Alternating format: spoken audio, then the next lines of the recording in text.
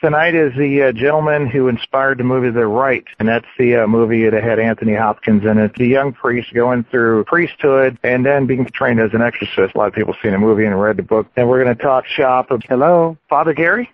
That's me. I had a terrible traffic jam getting home from my mom's house, so it took me more than almost an hour and a half to get home. So I'm here, and somebody from your staff was on the line telling me what number to call, so I had to wait till you get off until I could make a call. Oh, good. Father Gary! Yes. So we understand. Welcome. I just want to tell you it's a real treat. We love watching your videos. We love reading your book. We enjoyed the movie Made After Your Life. We love watching where you take your ministry right into the bars, right to the college kids. It's like you get your point and you drive it home. It's like you're entertaining, okay? Oh, well, thank you. I'm not meant to be, but thank you for, I guess that's a compliment. It is a compliment because basically you take something very, very, very scary and you tell people, look, you don't have to be scared. Just be a good kid. Be a good kid. Listen to your mom. Go to church. Be a good kid, and you're not going to be scared. And it is that simple. Where did you hear that I was in a bar? Well, we watched a couple of your videos. You had you were in like some type of auditorium arena.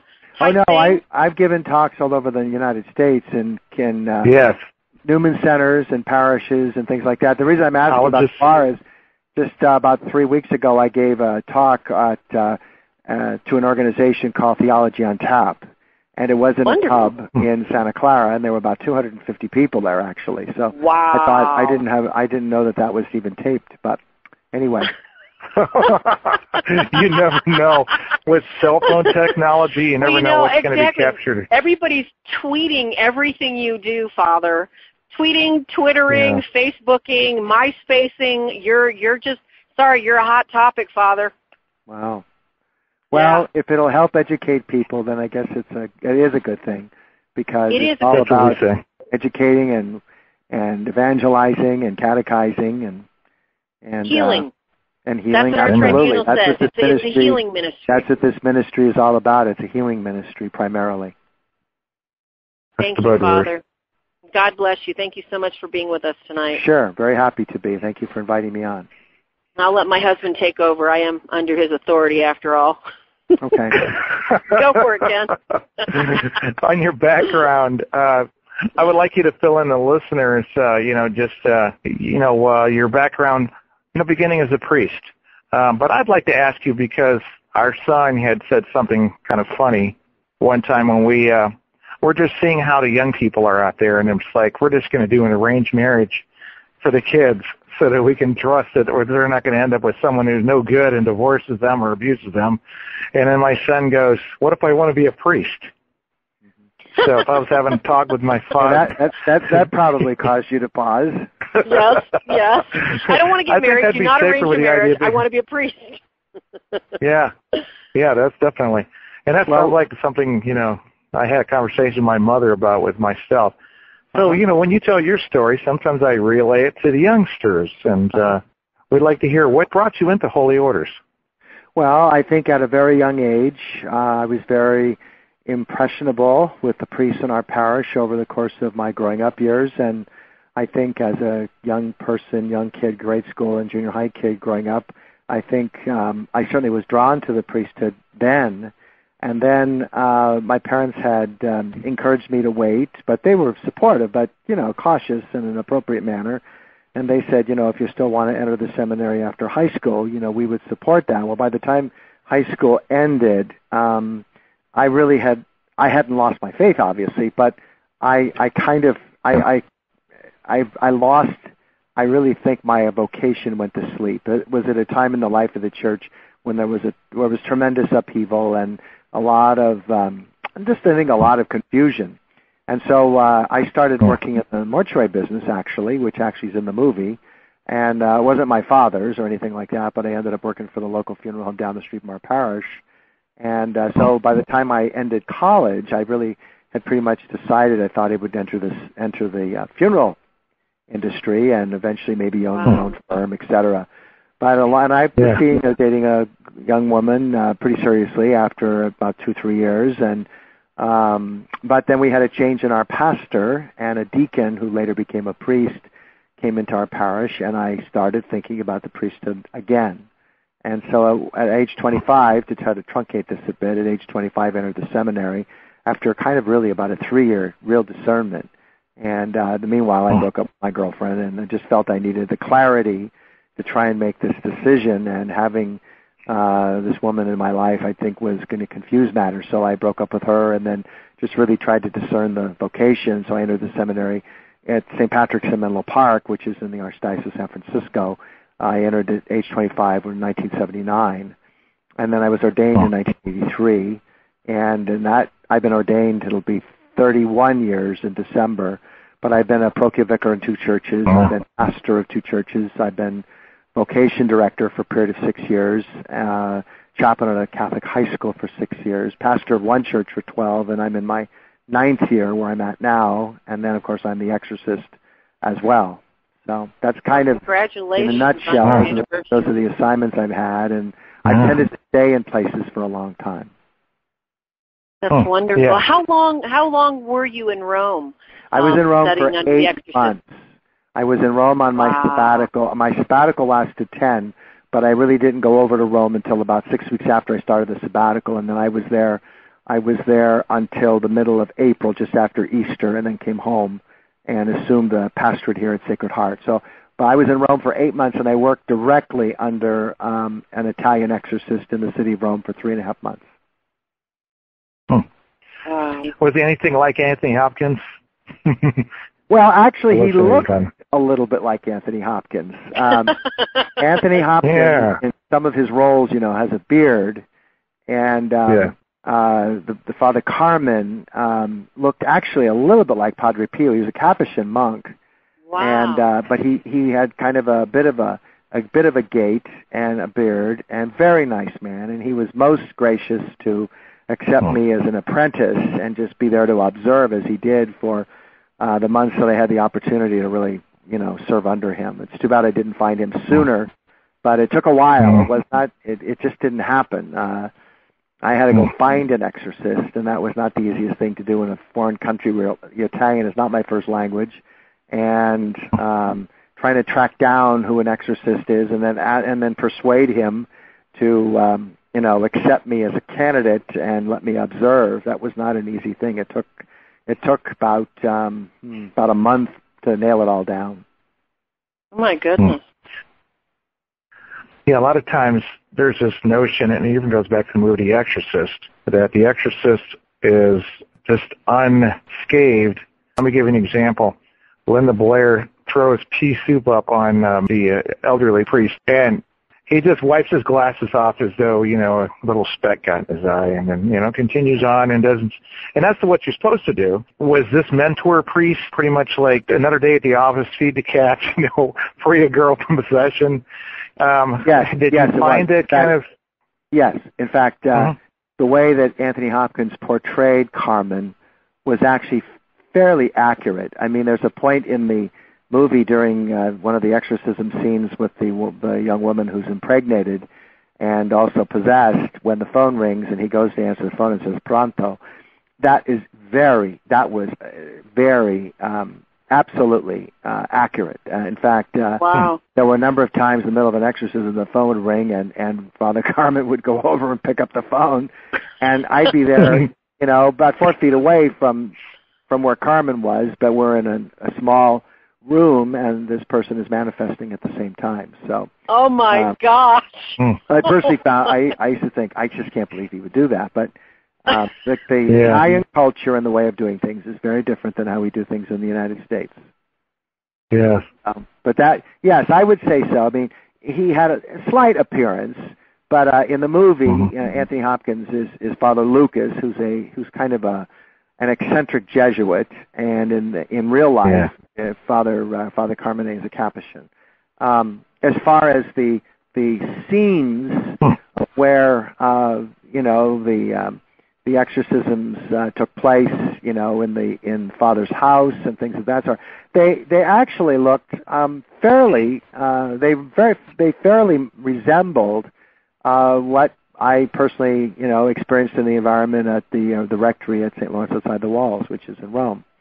So I thought, they thought they were very accurate, and things were very rustic and rather kind of antiquated looking, and it was fairly accurate to the real life. I don't think the environment per se had to be exact, and it wasn't. But there were certainly a lot of things that certainly would give you a feeling like you were really you were not in the United States. You really were in a European country. And of course, all the outside shots of the movie were shot in Rome because that's where the story takes place.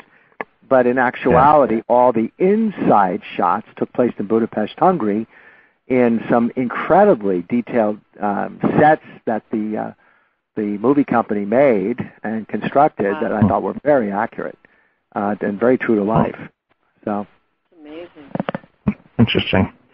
Yeah, the process of getting these movies out there and then accurately enough portraying how all of this goes about, even if they season it with elements, as long as it's not like in that movie Constantine, like staring into a cat's eyes or using a mirror to expel demons.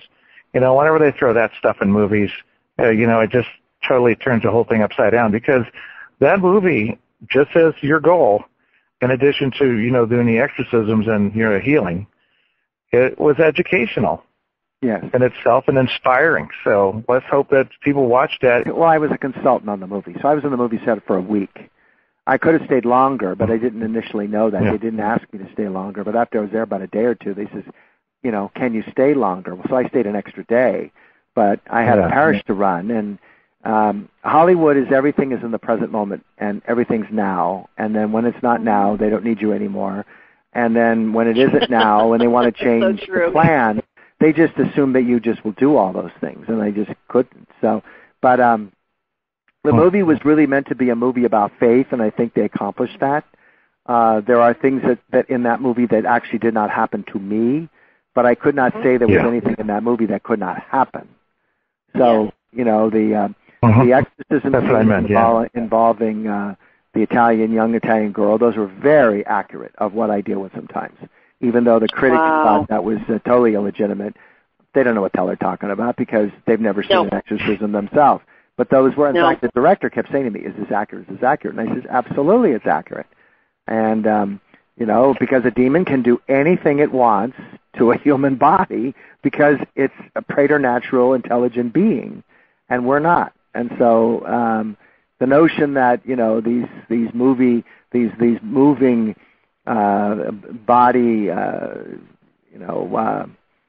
body language and the curving of the spine and all of those things, that was just the dislocation kind of thing from. Beg pardon. The dislocation of limbs and unnatural movements can definitely happen. Yeah, that does happen sometimes anyway. But I've seen that happen, so that's why I said yes. That's very accurate. It's not so crackly, like they almost make it sound like crunching bones, but it's more like they're rubber. You don't hear anything when they get into those weird positions. I've never had somebody have a limb broken, but a demon attached to a human being does make a body very rigid, and the body can do and move in ways that are very unnatural, and in fact that's what happens. And in that movie, in those scenes with that young woman Marta, she does. Yeah. Her body does move in ways that are unnatural, and that is very accurate. That's what we hope these kind of movies will portray. Yeah, things that are actually useful. Right. I mean, as I was asked, as I have been asked a number of times, by various media people, do you think the movie The Rite will have the same staying power as the movie The Exorcist? And I said no. I said because it doesn't have the over the top dramatic. And in real life, there are no green pea soups or spinning heads. However, when you're trying to express certain dramas on a big screen, and you're trying to convey it in a way that will keep people's attention, I think that's what, Hollywood oftentimes does. Now, the scene in the movie The Rite that involves the room that has all the frogs in it. That did not happen in reality.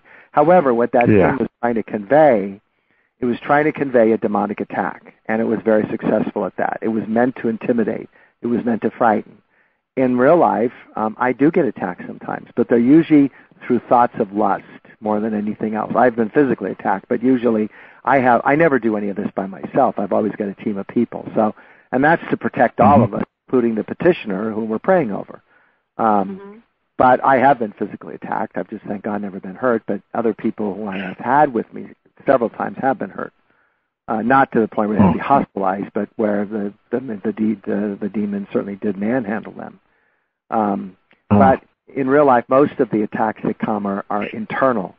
And so how do you put in it? And that's in the book. It's all written in the book, right? So how do you make an internal experience a visual external one? So I thought it was actually very clever what they did with the frogs, even though that in and of itself didn't happen. But that's not to say that couldn't happen. Exactly. Yeah. Exorcism in the Church Militant, that was a great book, but that was a priest that apparently came out later and said that the allegations were true. A young girl who was possessed seduced him. I mean, you can't blame it on the young girl, of course, but I think she was an adult. Yeah. Oh, okay. It was an adult. Okay. Right.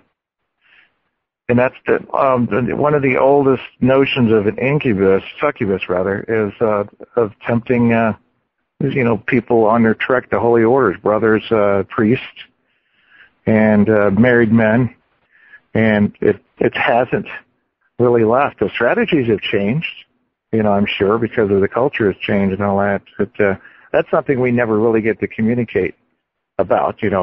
Men will be men, women will be women. And it is a huge thing to, make those kind of vows and everything like that. And they're going to try to attack.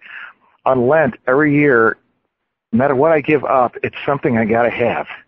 If I give up something I usually don't have that often, like popcorn or something, suddenly it seems so much more appealing. And I think it's just because, what to say, the devil wants me to break my commitment. I say a little prayer that basically commits me to that for Lent, and they want me to break it. Because other than that, if I just decide, I think I'll skip popcorn today, if I hadn't said anything in a prayer, it would be no big deal. And I think that, it's so much more severe for people who had done a vow that actually removes themselves from any form of that on a higher level than, just the temptations of single life. It's going to be more severe. And that makes you stronger, too. Well, I think Satan certainly wants to bring down anyone who's in a committed relationship with Christ, either in marriage or in priesthood or religious life. And that is because any time someone falls out of that commitment and severs that promise, even though it may be temporary, it diminishes our witness, whether we're married or we're celibate. And so in the case of Father Utenauer, the priest you're referring to, who wrote the Church Militant, he had been performing exorcisms alone. That was his biggest mistake, as well as the fact that he engaged in a relationship involving sex with this person, because he ended up being in a position of power and juxtaposed to a person who was incredibly vulnerable. So for that reason, the abuse of his power as priest in a role of where he's dealing with a person who's really, incredibly vulnerable, and then you throw in the variable in the equation that he's doing exorcisms alone. That's just a cardinal rule you can't break. You just can't, because Satan can do a lot of things. Now, Father also had free will. However, there are things, there is power. Satan does have kinds of power that can also, seduce us. So I think for everyone's safety, like I never do prayers of deliverance or any formal rites over anyone without my prayer team there, or at least some members of my prayer team. Sometimes they're all there, and sometimes other people are there too, such as people who are other priests who are observing for who've been asked to be been designated to be exorcists. So It's a very dangerous ministry. It's very stressful. It's very complicated. It is a healing ministry. You're dealing with suffering people all the time, whether it's a mental health matter or it's a preternatural matter. You are. And you just have to be ultra careful because, you know, people are entrusting themselves to you, and you're there as really you're there as the face of the church, and you're there as the delegate of the bishop, because the bishop, by right of his ordination, is the chief exorcist of the local church. I'm only the exorcist because the bishop has delegated, or in my case, mandated me to function in that capacity. So it's a very sensitive role. It has a tremendous amount of impact and importance, and Satan would love nothing than to bring an exorcist down, because it discredits the ministry, and it leads that many more people to think, oh, this is just a bunch of baloney, which it's not.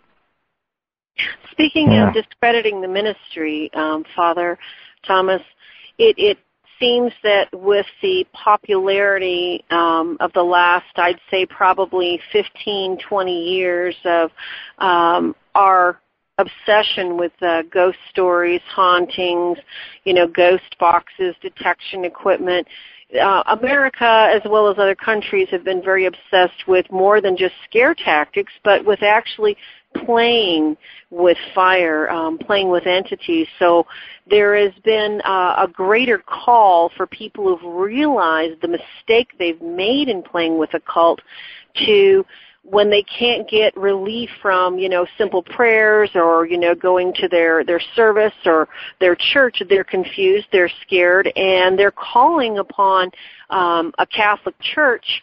You know, they just pick one out of a phone book, and they're curious, you know, why doesn't the secretary and the priest just drop everything and say, oh, yeah, you are possessed, you've got a problem, come on over, I'll exorcise you right now. Mm-hmm. And to be fair, from what I understand, and please correct me if I'm wrong, Father Thomas, the basic tenements of the exorcism, you know, the old, what do they call it, two different kinds of exorcism, the minor and the major rite, have not been taught in the seminary since the early 1971. So we have a bishop that has the training, but the priests, you know, they basically, there's a lot of priests that, you know, really don't know how to help people, Father. And, you know, we're kind of middlemen. We're middlemen in our Catholic Church. We're middlemen in our ministry because we're ecumenical. How can we help people, Father Thomas, in, you know, basically being ecumenical and telling them, you know, how to approach the church and how to approach their priest or a bishop? Well, you bring up, you bring up a very critical issue, because most dioceses today do not have an exorcist. About a quarter of the dioceses in the United States, not a quarter, about a third of the dioceses in the United States have an exorcist. Many of them are now being trained through a specific school of exorcism that just started this past February. And it is under the umbrella of the United States Catholic Conference of Bishops. And so because of the movie and the book, it's made me a very public person. And because of that public disclosure, I get lots of calls and emails from all over the world. And usually from people who are very desperate and either have not known what protocol to follow, or when they've attempted to follow a protocol, they've had the door slammed in their face most of the time. And that's because, in general, the Church in the United States, although not limited here, the Church in the United States really does not have a comprehensive plan to deal with this. When John Paul II issued a mandate in 2004, ordering every bishop in the world to select a priest and train them to be exorcists, some bishops took it seriously and some didn't. Mine did. By doing these kinds of programs and by going around the country when I've been called upon, as well as when bishops or priests who have been delegated exorcists have called me and asked me if they can either send their priest to observe, or the priest calls saying, can I come? The answer is absolutely yes. So I think the more of these kinds of programs are put on the air, I think it does help. I think the movie, from the time the movie was made in 2011, the number of exorcists have quintupled in the United States, from 14 to about 80. I think, you know, what you can instruct people to do when they do have a need in their local church would be to either contact a local priest or contact the vicar general of their diocese.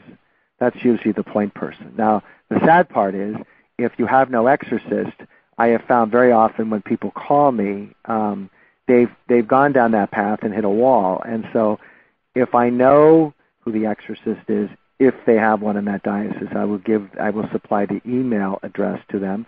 If there's no one in that diocese, then I will try and find them someone close by who could at least consult with them and direct them as appropriate. So it is a big problem. And even though we think we've made some serious strides, we still have a long way to go. And you're right, the priests in most seminaries the seminarians are not being taught.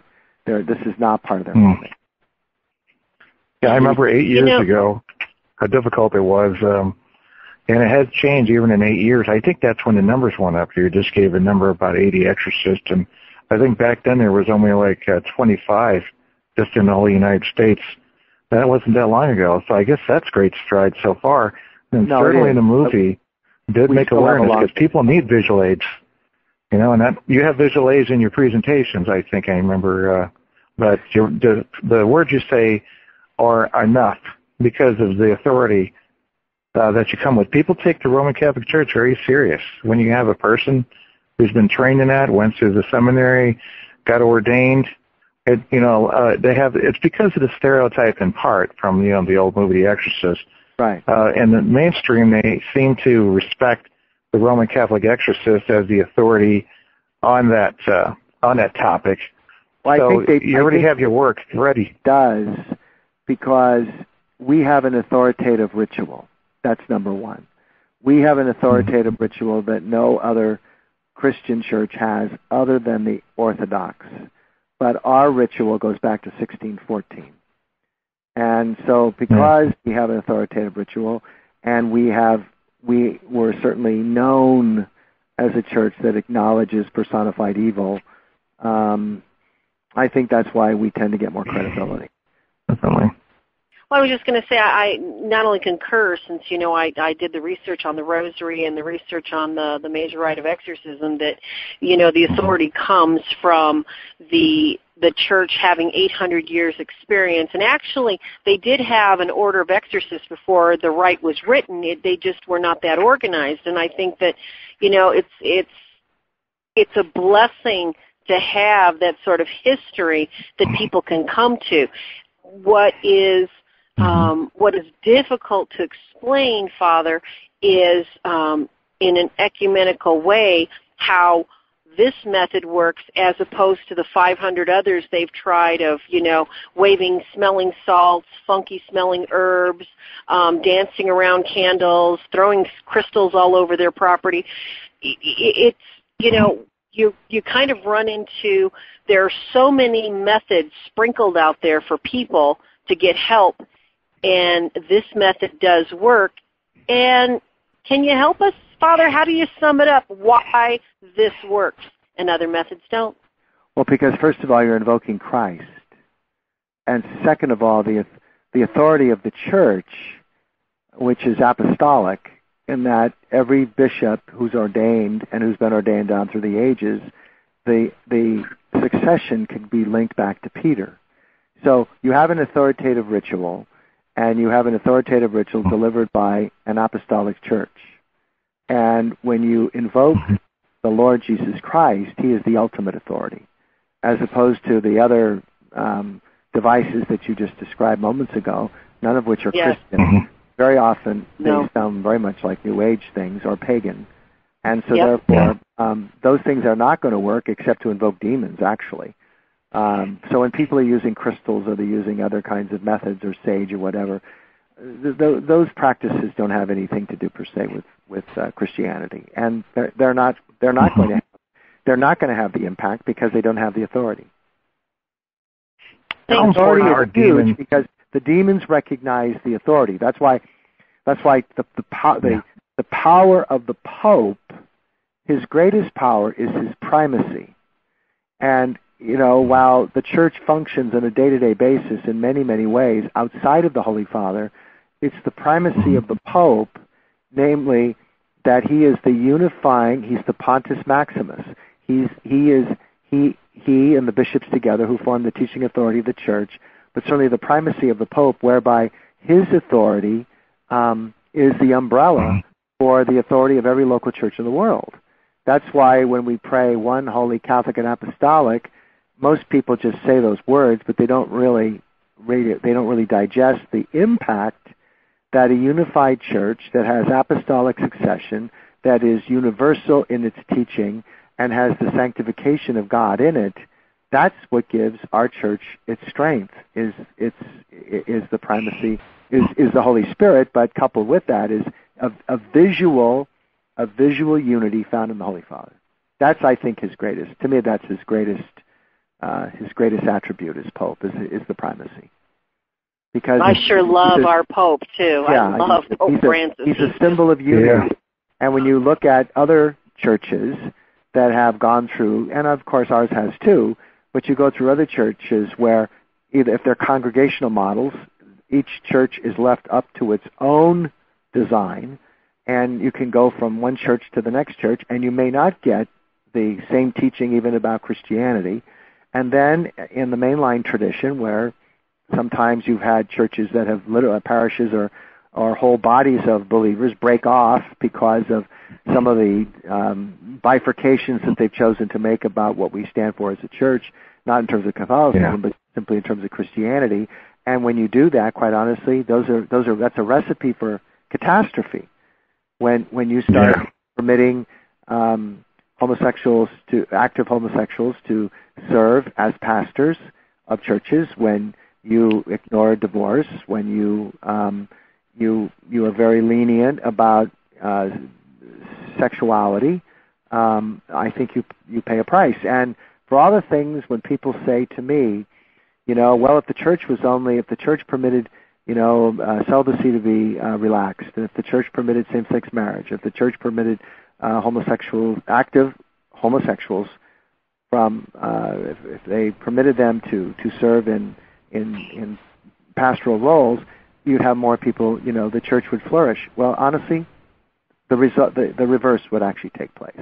And that's why you've got so many of these mainline churches that are largely dying, because they don't stand for anything. And because they don't stand for anything, they become irrelevant.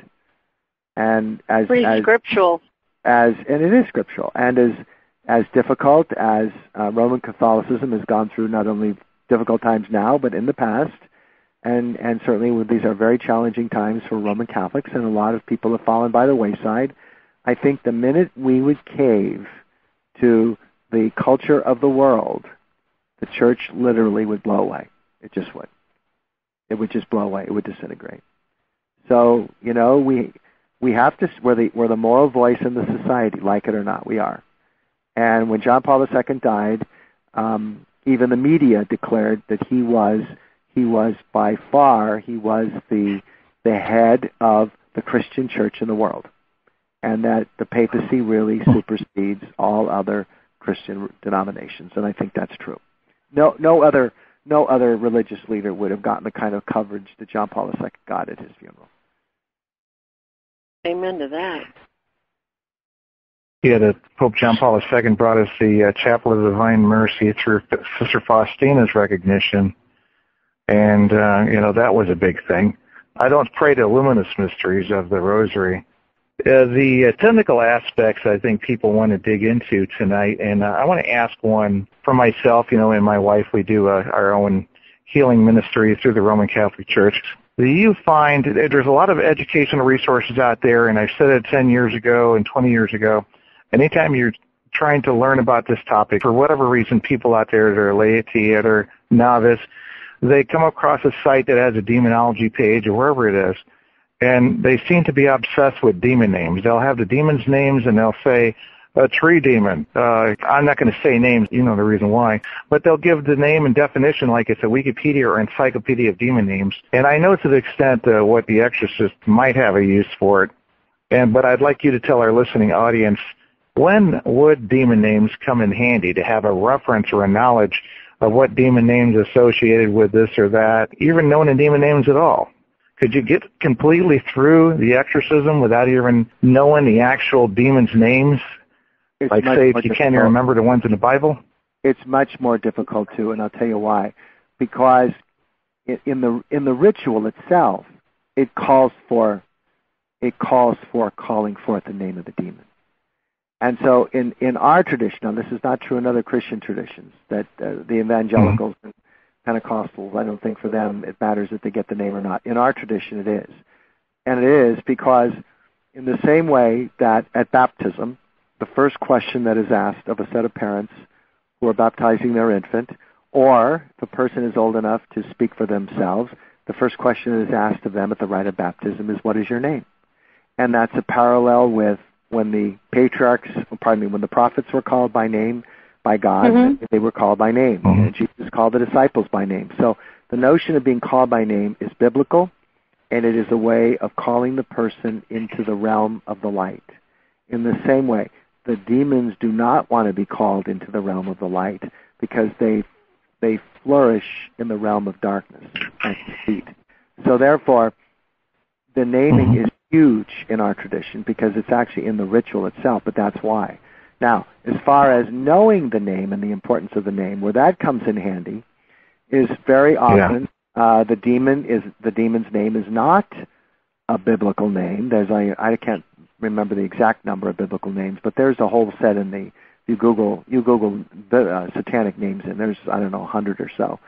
But very often, in my personal experience, when the demon tells you its a name you've never heard of before. So when you go to your iPad, and I don't have one, but my team does, they'll be looking up this name in Wikipedia, and they will find that this is the name of an Aztec god, or a Mayan god, or some other pagan system, and that can be very helpful because it provides us with a source of, who put the curse, who put the curse on this person, what happened that either we know about or we've not yet learned about of how this demon might have entered into the person. So that's knowing the origin of how the demon got in is huge. You need that. But also very, very often when you find out that the etiology of the name, when you're able to determine that, it can go a long way in helping you understand, the person who was involved, either the petitioner or some other person, if it's involving a curse or a hex or something, it may give you insight into what that person did in order to invoke the demon to come in the first place. So it is helpful. Wow. That's great. That's a lot of detail right there, and I appreciate the answer on that thing. I noticed that the thing of the personal name too. Sometimes when the infestation's beginning and it's moving to oppression, and not necessarily at that stage, a person will be lying in bed, and right before they drift to sleep, they'll hear a voice in their left ear, typically, say their name, just the first name. And for some reason, that type of communication, calling them by their name, is relevant, and it's a demonic spirit, as it turns out, and it's quite common. Some people are not really sure, why is that, but I think your answer actually fits that too. That is quite personal, just as in baptism, as when you call it out by name. But I think the thing I'd like to note is the exorcist, with his authority of the Roman Catholic Church and the ritual, the methods used in the ritual, will provoke the demon to reveal his numbers and their true names, and maybe more than one, because how many times do they just make fun of you and say, I'm the devil, or they say a name, it's like you said, they say names that you never heard of before. Right. And I don't know if you recall, I think St. Sebastian said there was something like an estimated 4 billion or so demons. That would be one thick phone book to look up. I just know, according to the book of Revelation, a third of the angels fell away from from the realm of God. So I don't know. We don't know how many that is. I think that people sometimes are satisfied when they hear a demon name come out as a possessed, and they don't test the spirit further. Right. Or if they get numbers, and well, the sacramentals and everything can be such a hot foot. In a way, almost a means of torture for the spirit to reveal itself. Then they don't have a reference. It's like, okay, we have a name, but where are we going to look it up? Well, we have the internet now, and right. If you can, that helps. It is, yeah, because it might have come up before. In a matter of minutes, we will find out that the name is very legitimate. We've never heard of it before, but we'll find out. Oh, there is such a Mayan god or an Aztec god or a Hindu god. I mean, you'd be amazed how many of these entities have names that are not biblical, but they're from other places. And sometimes what has invoked them has been the use of pagan rituals and satanic rituals in which Satan assigns, certain. What about hereditary? Their relatives could have been way back then. There's blood. There's issues having to do generational curses. There can be generational ties. I deal with that sometimes. So, you ask all those kinds of questions in a discernment, and then even when you ask it in the initial discernment, very often there's things you haven't asked that over the course of time when you're praying with the person, one thing will trigger another question. So, it's a question that it's certainly in the basic discernment of, tell me about your family line. Tell me about your family tree. Have there been instances of demonic oppression or obsession or other kinds of satanic activity, in other family members? And to your knowledge, has there been any kind of curse that's been passed down? Sometimes the demons will tell you that, but sometimes the family can also tell you that, depending on how much they know. A lot of times they can't, but there are times when they will disclose things that they have just known, from one generation to the next. It's not always the case, but it is at times. I had the benefit of reading a lot of the transcripts that they accompanied some of the recordings. I didn't get to listen to those. It's amazing how many times some historical names have come up, such as Judas. And it apparently in the document, they seem to give it relevance, so we're to assume that Judas is now a minion of the devil's. But sometimes we can't go by that all the way. But I'm just going by the track record of the church and the success of drawing names. I don't want to stay too long in this topic because I wanted to throw in there about new names that are out there, and they're sort of nicknames, and that's the Splendor Man. It's being treated as a demon. A couple 12-year-old girls try to do a ritual murder in the woods. And I seen the picture, the rendition, and I told my wife that I've seen that one before. The one that looks like it has a white face and a black suit, long arms. I didn't see 6 tentacles, but I know that sometimes they can take any character. It's like idolatry. You can take a head of lettuce, you can start worshiping it, and then there'll be a demon dispatched that'll try to see that you stay on that superstitious course. Maybe even try to affect miracles to keep you away from the path of God. But if this is just a character or cartoon drawing, I thought that was kind of unusual that I'd actually seen something that looked just like that, apart from the 6 tentacles in the back of it. I was just wondering what your thought was on that type of thing. Well, I'm not really sure what to make of it. I mean, I don't know if demons can change their names once they have a name. It's kind of like, human beings can change their names and occasionally do. I don't honestly know the answer to the question. I do know that I do know people who have seen entities that somewhat describe what you're saying. There's someone who's described for me what they call the top hat man, and that has. I know of several people who are gifted who have told me that they've seen what appears to be what they call the top hat man, sometimes in cemeteries or in other places. But I don't have that thing. So you don't ever see the demons. You see the manifestations of the demons because they're pure spirits. But I do know people who can see the spirits.